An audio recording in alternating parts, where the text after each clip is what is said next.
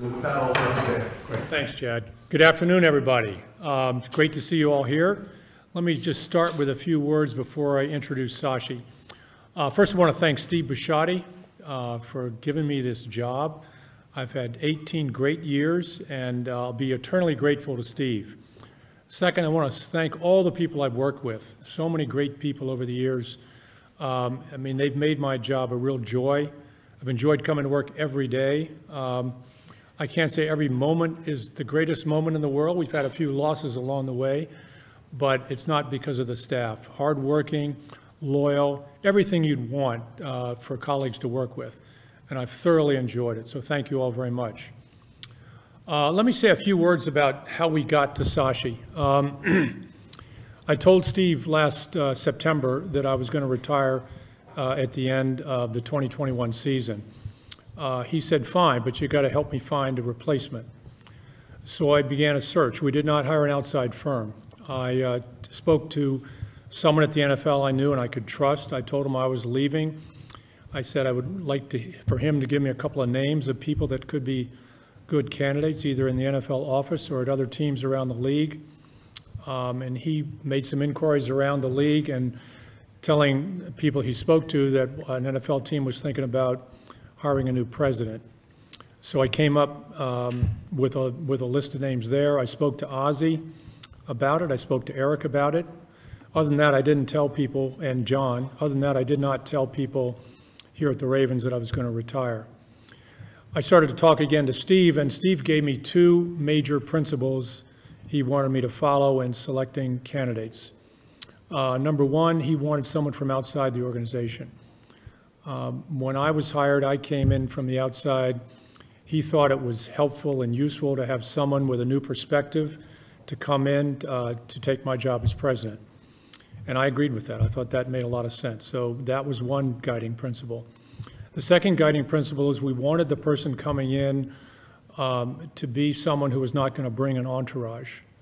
When I came, Steve told me, you come by yourself. Don't try to bring all your friends over here. I want you to come here, get to know everybody, and after a year or so, maybe you can make some changes if you think you need to. So we wanted someone who was not going to insist on having an entourage. So those guiding principles, I also know a lot of people around the league. I know other people. So we came up with a list. I presented a list to Steve of, I think it was 6 or 7 names, gave Steve the background of the people, told everything I knew about them. I made some inquiries about some of the people on the list.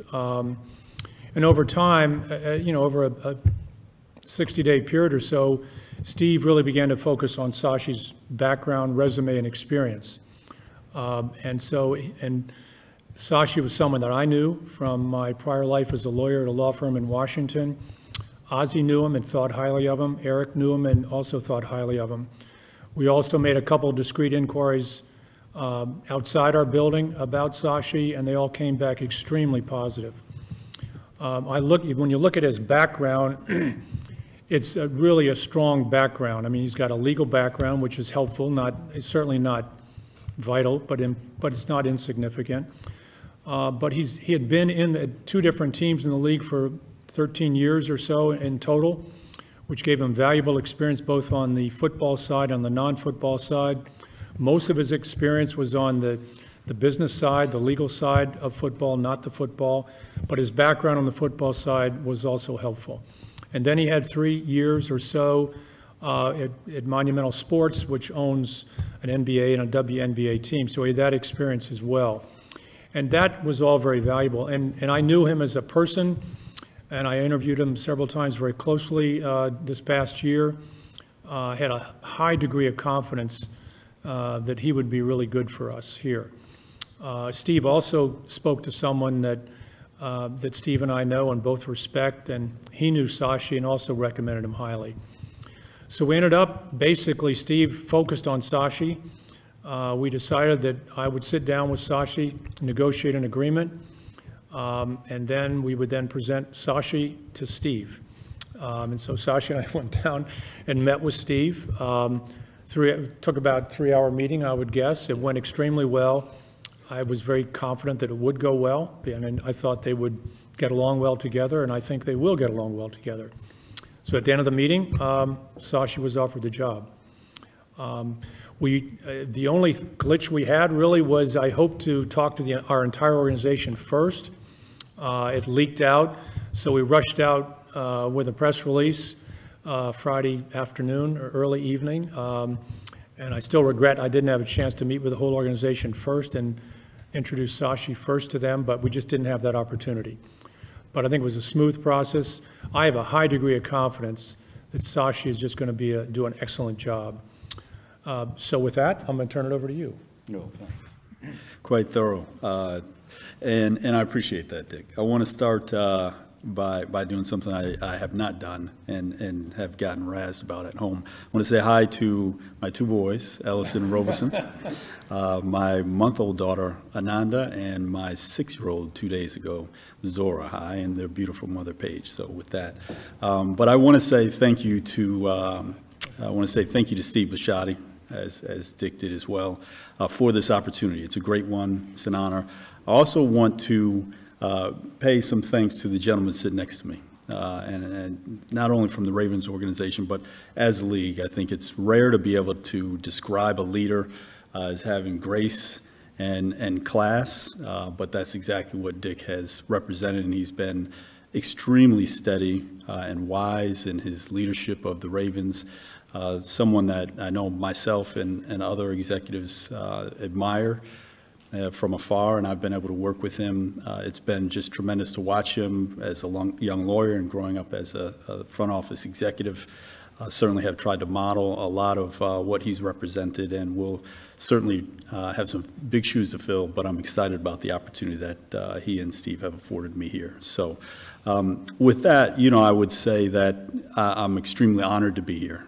This is a tremendous organization and a great city, and it's been a great 3 or 4 weeks in this transition with Dick as I've gotten to know the staff, so I'm really excited to work with the staff here too. But as newest member of the flock, so to speak, I'm really excited and honored to be part of this organization, part of this community. So I won't speak too long because I know there's a lot of questions, but thank you for the opportunity, and glad to be with you all today. And to the media members, when you ask a question, please announce yourself and your affiliation. So Sashi, please start with James. Hi, Sashi. This is James Hensley with ESPN. With how everything, in your last time in the NFL, with how everything ended with Cleveland, how important was it for you to try to get another opportunity in the NFL? And were you confident there would be another opportunity in the NFL for you? No, and I would say I think probably enough's been written about Cleveland in my days there, and it's time. I've certainly turned the page. I think it's plenty time that we move on from that. Today's really about Baltimore and the Ravens, and I didn't come out of or go into any opportunity looking for the next one. Every time that I go into an opportunity, this one's no different. I'm really focused here, and that's what I like to focus on, and will continue to. So. Yesterday back from the Athletic. How you doing? What is your immediate focus, and what do you view as some things long term that is going to kind of figure prominently in your time? Yeah, the organization is in really good stead. Again, thanks, Dick. It's in a really good place. There's just strong leadership, across the board on the football side. Guys that I've admired and watched and learned from, Ozzie, Eric, John. And their leadership. So I don't have anything, that is an immediate focus short term, other than getting to know the people and the folks on the business side and the football side, both. And I've had several weeks of meetings, as I referenced before, and getting up to speed on kind of where we are in the season and getting ready for the fall and summer for the players to come back. Obviously, we have a draft in a few weeks, but I know we're going to be in great shape under Eric's leadership there. So I think long term, the sustained success is really the focus here. That's been the calling card of the Ravens, and will continue to be our focus as I come in as president. Jerry Sandusky, voice of the Ravens. Hey, Jerry. Dick, and then Sashi, knowing what you know now, Dick, 18 years after taking this job, what's the single biggest piece of advice you give to Sashi at the front end of his team? I've given him the same advice that Steve gave to me. Your first job is to get everyone to like you. your job is so much easier if you earn their respect. And you can't earn their respect, and you can't get them to like you by giving them more money either. You have to do it the hard way. You got to work at it and get to know everybody, spend some time getting to know people. Be much more challenging for Sashi because we're such a larger organization than we were in 2004 when I first started. But I think that's very important. And that's actually the advice Steve gave him already. Yeah. That is, what's the number one thing you want to know on day one in your new job? How'd you do it? How'd you win that Super Bowl? Seriously, I think, as Dick said, I think great organizations are about the people. Every great organization is really the same. It's about the people.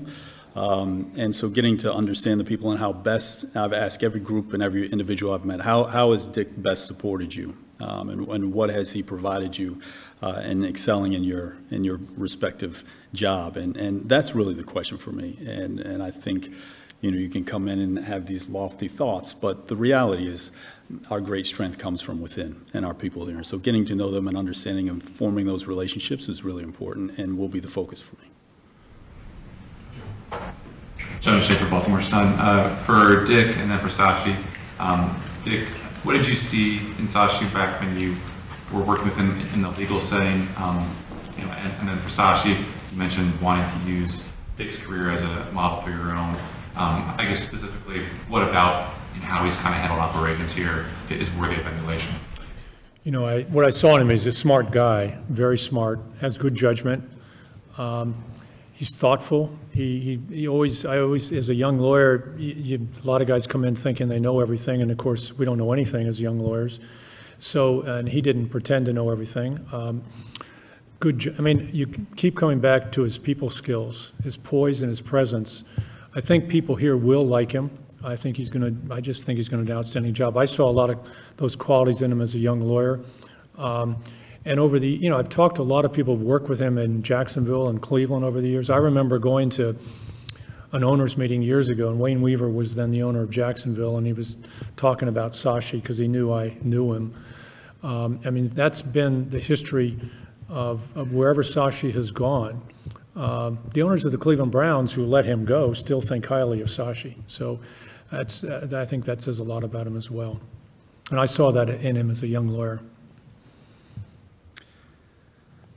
I think composure and the way Dick led it's an attractive quality. When you're around someone who, in a law firm environment, it's a unique environment, but someone who treated people with care and extremely, extremely bright and wise, brought a lot of wisdom to, some really complicated problems that we were trying to solve for clients. And so just the way he would actually assess, analyze, lead, and solve problems and represent clients, and very much a service model, service of clients and service of people around him. But he also, taught, he developed, young lawyers, and there's a number of us out here, because I'm not the only one that comes from the Dick Cass tree. Did you know you have a tree? But there's a number of us that have all, benefited from being in and around him. And I think if you ask the folks here, at the Under Armour's Performance Center, we hear the same things as I've talked to people here. It's just the ability that he has to bring people in, involve them, empower them, and develop them. And it's infectious and contagious. So it's a great quality or host of qualities that Dick had. And I saw that when I was younger, and now having been able to work alongside him for a month of this overlap, which has been a tremendous opportunity, it's been no different. Yeah, Cliff Brown, Baltimore Ravens media. Sashi, you're only the second black NFL team president. How much do you feel like maybe your legacy here could help open up opportunities, not only here, but around the league for not only minorities, but women who haven't been able to ascend to that position? And is there any way that you feel like that could be part of your legacy in this position? Well, I would hope so. That's a big, complicated topic, and the first thing I would say is we just shouldn't be here, right? We shouldn't be here in 2022, and being only the second African American, we still haven't had a woman who's at this point, ascended. Although I think there's probably some arguments, there's been one or two that haven't had exactly that title. And we need to do better. Wall Street needs to do better. And the NFL is no different. But, you know, I would say throughout my career, I've looked to Baltimore as a place that, you know, through Ozzie and the model that he represented here, and others, Jim Caldwell, who have come through here, that have taken some positions that you didn't see brown, black faces in, not only take those positions, but excel, right, at championship levels and win those titles has been a tremendous example. So I'm hopeful to the extent you certainly want to see more balance and change and opportunity for women and others, minorities. And to the extent that my example can certainly open up some doors, then great. But I hope it's not contingent upon the success of one individual. I think this is something that we as a league, we as an organization need to be committed to, regardless of your background or color or gender. And we will do better here. It's going to be a commitment. I know it's important to Steve. It was important to Dick. I think that's why, you know, Baltimore has been a model on this topic and will certainly continue to be under my leadership. Melissa Kim, WBAL. Dick, first of all, I imagine you've had a lot of time to reflect in the last month or so. Is there a particular moment that you describe that you'll cherish your last 18 years the most? Well, you always have to talk about the Super Bowl, of course. But, you know, I think it's hard. I don't measure it in terms of particular moments. I think what I think about is sort of over the 18 years, how this organization has grown, how we've grown, I mean, in the sense that the community really looks to us as a source of pride. And I think we've become more and more deeply embedded in the community.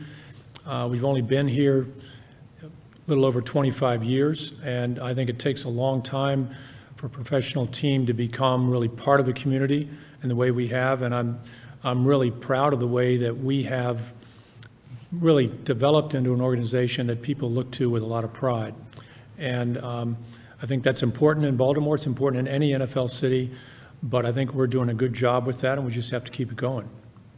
And Sashi, for you, is there any moment that you think about when you were growing up, or maybe in your upbringing a little bit, where you thought that this would be a great career choice for you, something that you want to do? I wish I could say so, but I wasn't that focused and strategic in my planning. My sister was. When she was 4, she said she would be a pediatrician. She is a pediatrician today. I wanted to be a NBA point guard or probably a cornerback. Neither of those came true. So I'm glad that I was able to marry my passion with my profession here. But I can't say that I aspired to be exactly in this place, but I'm grateful for the opportunity.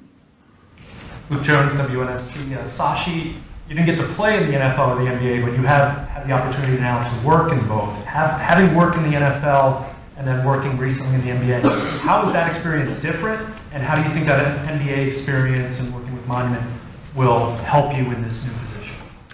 Yeah, perspective. Gives you some perspective. I think from the outside, the leagues look very similar. From the inside, when you live them, they're quite different, and the nuances are quite different. They're very different culturally. But I think taking what I learned in the NFL to the NBA was helpful, and taking what I learned in the NBA back to the NFL will be helpful for me.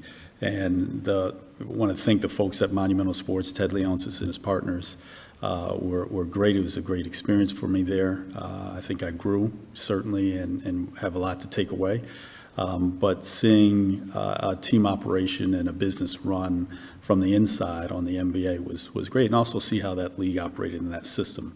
So, you know, I won't bore you with all the nuanced details, but suffice it to say, there were some real differences that you know exist that you can learn from, and you know that scope and range of experiences and responsibilities helps develop you know your mindset and how you would approach this opportunity. Morgan Atzett with Fox Baltimore. Just for both of you, how valuable is this transition to have a month's time together to teach, to learn, to lean, and what kind of have the days been like during this process? I guess I'll go for, I mean, they've been great. It's been fun to reconnect on a personal level with Sashi. We've spent a lot of time together over the last month or so. We'll probably continue the transition for another week or so, and it's been really great to get to know him again. It sort of reinforced my feelings about how well suited he is for this job as well. So that's been great. Yeah. I think, you know, being able to meet the staff with Dick and bounce ideas that I'm hearing from the rest of the staff off Dick and get his perspective has been great. We've shared a lot of stories and laughs over the month. That was great too. He's certainly got a better record against me than I had against him, so he hasn't been shy about reminding me. Yeah, I do have more children. A lot more children. But he has not been shy about reminding me of his win-loss record against me. So. Jerry Coleman, Sashi, and Dick from 105.7 The Fan. Dick, congratulations. Thank you. Sashi and Dick, what's the last 24? It seems like we can't go more than 24 hours without a Pro Bowl player being traded. The NFL has just completely gone upside down in a lot of ways. Maybe Dick, you can speak to this too. How do you remain fiscally responsible? I know the owners' meetings are coming up. I don't know if you're planning on going, Sashi, but I'm sure that will be a big discussion next week at the way things have changed with some of the positions and salaries that are being allocated. I'll go first. I mean, the great thing about the NFL, and the reason I think the NFL is so successful, is because of parity. And parity is driven by the salary cap in the CBA and by the national revenues, which are largely driven by national TV revenues, and we share those equally. So the fact that some teams are spending more this year, that doesn't mean that that really shouldn't affect anybody, because you look at the salary cap over a number of years and you manage to it over a number of years. If you look at the 10-year CBA that expired after the 2020 season, over that 10-year period, I mean, the aggregate salary cap, if you add up each of the 10 salary caps, was like $1.526 billion. We ended up spending $53 million over that amount. So roughly we're $5 million over a year. The cap in the end drives you, in terms of cash spending, drives you roughly back to the cap. So teams might spend a lot of money this year and next year. 3, 4, 5, 6 years from now, that'll come back and they'll have less money to spend. So I think every year you're going to see some teams spending a lot more money than other teams, but in the end it comes back to the median, basically to the salary cap. Sashi, in terms of the way the price of the quarterback has gone up, and obviously that's a hot topic in this town with Lamar. Do you plan on dealing with that in any manner, or do you leave that in Eric's hands? That's in Eric's hands. Certainly, as Dick was, I'll be around to bounce ideas off. But Eric's been a master. You know, he's learned from a master. And you know, I think when those transactions, the volume of transactions go up, I like our odds. You know, certainly the Ravens over the years. We have been a group that has been highly transactional and really good at it. And so they've been able to continue to develop players and transact with players to keep the roster fresh and competitive and keep their marquee players, but also, you know, have a pipeline of young talent here too. So I think COVID certainly has impacted all the leagues, and that's been a wrinkle in terms of the salary cap and what challenges teams are facing now, just because of the flux there. But you know, this will play out in time, and again, if we line up with the GMs 32 across the league, I like our chances with Eric. It's Sashi, Kevin Richardson with the Baltimore Sun. Before I ask you a question, I want to thank Dick for being such a stand-up guy all these years, and always approachable, always the nicest guy in the room. I want to thank you for being that. Appreciate it. When you heard that you were replacing a guy who was so highly respected throughout the NFL, what were your first thoughts about receiving the job? You know, it places a lot of responsibility on you. You know, as you mentioned, Dick has just been such a comprehensively good leader, and he's focused on the right things. He's led through crises. He's been someone, I think, again, as I opened up, I think the league owes not a small amount of gratitude to. He's just been a model. He's been great that way. And then I look and say, oh, damn, you know, now it's on me. And so I think from my perspective, I really take it seriously, you know, in terms of the responsibility that you know, you take that baton and it's, you know, it's coming at a good pace, you know, to use a relay and track and field analogy. And so, you know, I think I'm up to the challenge. There are some big shoes that I will not fill entirely day one, but I look to growing into and hopefully filling out in time. So it's an important responsibility and charge, just as it is taking over, you know, one of the leadership roles here for this great organization and this great community of Baltimore. And, you know, I take all that very seriously. Exactly. David Andrade with Maximo Events in Mexico. When you were in a different league like the NBA, what was the most important factor for you to decide to come back to football, but most importantly, the Baltimore Ravens? It was not an easy decision. As I said, you know, I was in a great place. I think you're privileged when you're in a career and you're leaving a great opportunity to a great opportunity. And the folks at Monumental and the opportunities I had there were great. And I built relationships with, you know, the athletes and coaches at the Mystics and the Wizards that I'll cherish, and those will be lifelong relationships that I'll sustain.